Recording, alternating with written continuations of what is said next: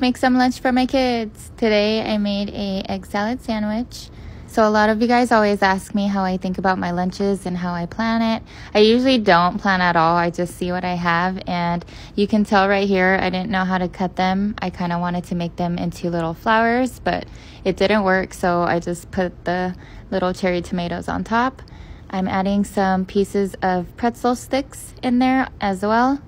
Now I'm gonna take some lychees. I call them lychees. Some people call them lychees.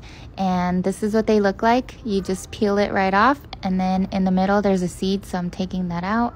And I'm just gonna add that to the bento box. They're super sweet and yummy. Try one if you haven't. I'm also adding some champagne grapes. They're tiny little baby grapes. And I added some strawberry popping boba and a lemon cookie. And now for the note, I'm writing, when life gives you lemons, make lemonade. It's such a classic quote and I love it.